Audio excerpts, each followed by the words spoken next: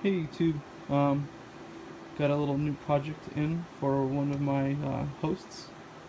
I'm going to be replacing this drive with one Kingston 480 gig just bought off Amazon. And the reason why just one, because there already is two SSDs in from your area. This is just for extra storage, and this is for the vCenter server. We have 220 gigs of mirror to RAID 1. It's not enough. We need to add one more. So the next one will go into that spot right there. So yeah, let's get to it. So there we go. Drive is up online. Now we just gotta configure it for the RAID.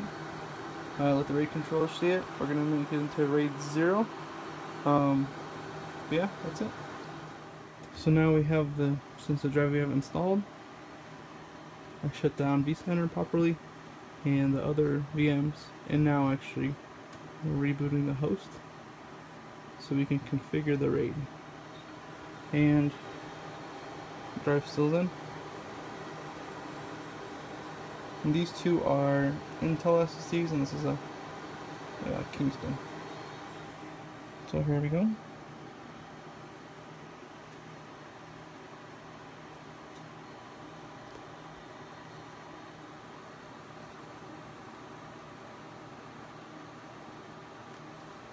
This part usually takes a minute, but it's not too bad.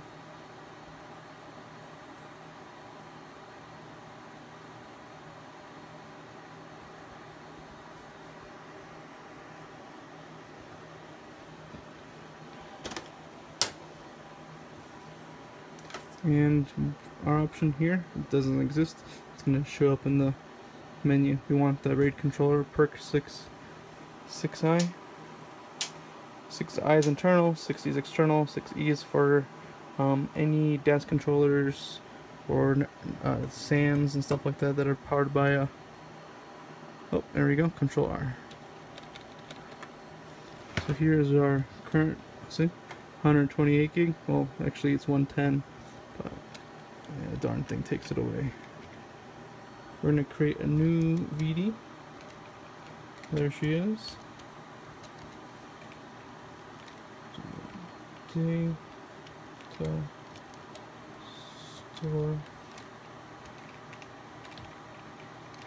regular size.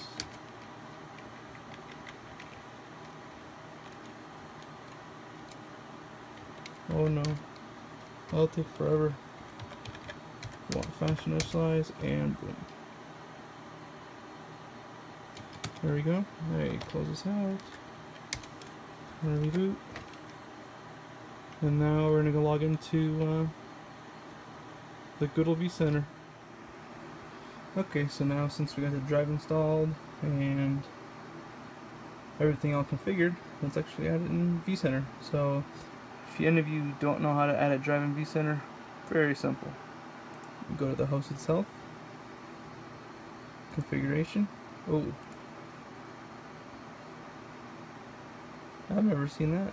I bet you it's vCenter taking it all, or vRealize. Good grief.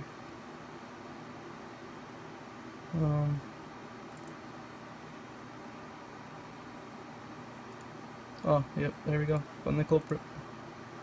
There it is. Yeah, it's booting up, so I'm not worried about it. So there we go. So we go to configuration. We go under storage. Go into storage. Oh, not adapter, sorry. Go to add storage. You add disk in one. There you go. Our 446 gigabyte shows up. Add. And we're gonna do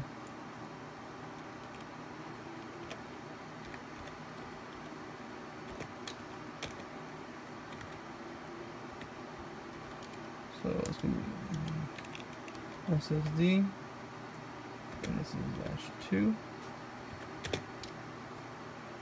So we'll copy that. Finish. And we'll rename this one to be -1. Go back in here. Boom.